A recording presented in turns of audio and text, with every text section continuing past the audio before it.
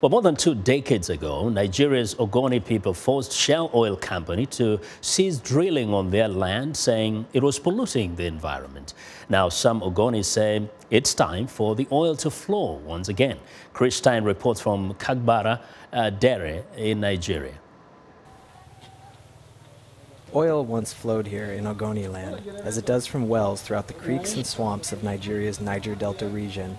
But in 1993, the Ogoni people said enough. Leaking pipelines were polluting the fields they farmed and the waterways they fished. Oil giant Shell was forced to pull out of Ogoni land that year in the face of protests led by the charismatic Ken Saro-Wiwa, head of the Movement for the Survival of the Ogoni People, or MOSOP. He was hanged 2 years later by the military dictatorship that ran Nigeria, in a move widely seen as retaliation for his activism. Nearly 20 years after Saro-Wiwa's death, some Ogonis think they would be better off if production resumed. Donald Baresu is the High Chief of the town of Kegbara Dere. It will generate some sort of employment. It will definitely engage our youth. And if there is money, people can have access to good education. If there is money, people have access to good food.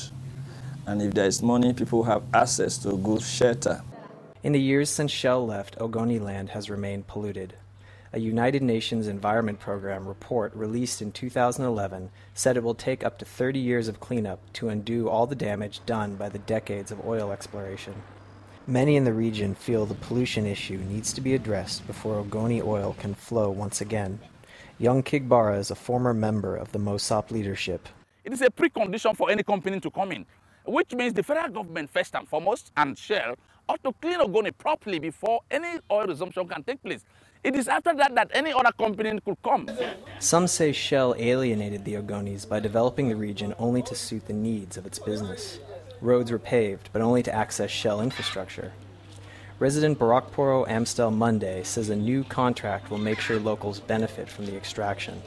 We are not going to start a new beginning. Are you getting me? We are going to get a new beginning because we are going to negotiate. You give me what, and I will give you what. In the meantime, Ogoniland's creeks remain blackened by crude, much as they were when anti-drilling activist Saro-Wiwa was alive. Stein for VOA News, Kegbara Dere, Nigeria.